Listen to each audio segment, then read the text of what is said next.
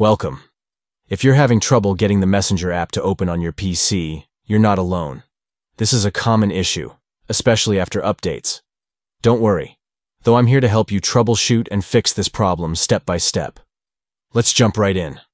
First things first, let's try a quick fix. Close the Messenger app completely and then reopen it. It might sound simple, but sometimes apps just need a little nudge to get going again. Make sure to fully exit the app, not just minimize it, and then launch it once more. If that doesn't do the trick, the next step is to restart your device. This can resolve various software issues.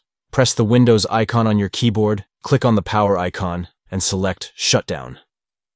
Once your computer is off, wait for about 30 seconds before turning it back on by pressing the power button.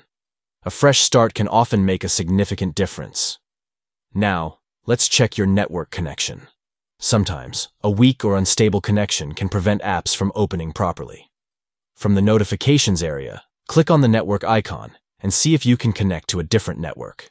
Switching to a more reliable network might help Messenger launch successfully. Next, it's essential to verify your internet connection. Again, click on the network icon in the notifications area and check the status of your network. If you notice any issues or if your connection seems slow, consider troubleshooting your network or restarting your router to improve connectivity. If you've tried all these steps and Messenger is still not opening, it may be time to uninstall and reinstall the app. This can resolve deeper issues that might be causing the problem.